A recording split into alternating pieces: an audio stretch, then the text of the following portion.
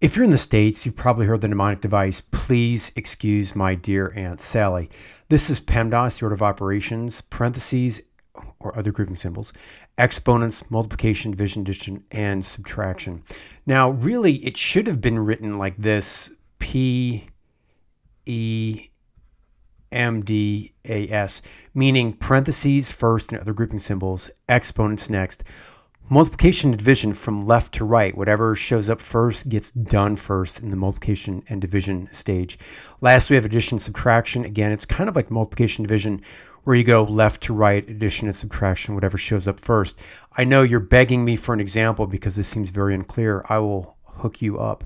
So we've got 8 minus 2 squared divided by 2 minus 3 times 2 plus 5.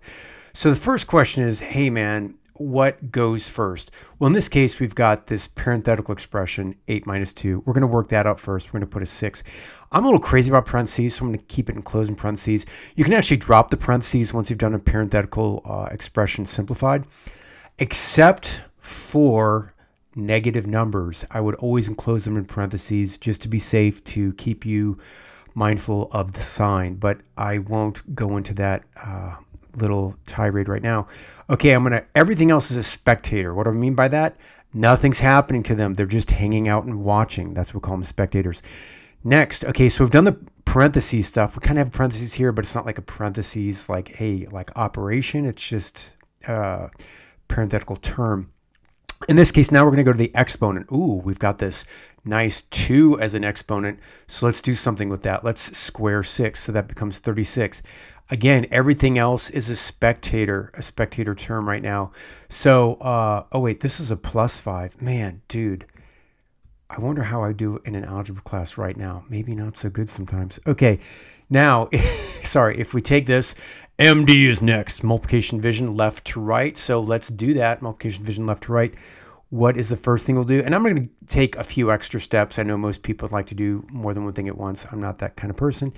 So do 36 divided by 2, I get 18, because left to right, even though you're like, hey man, there's multiplication here, isn't it MD? Well, yes, but left to right. So guess what was left to right? The leftmost operation was the division here, 36 divided by 2, becoming 18.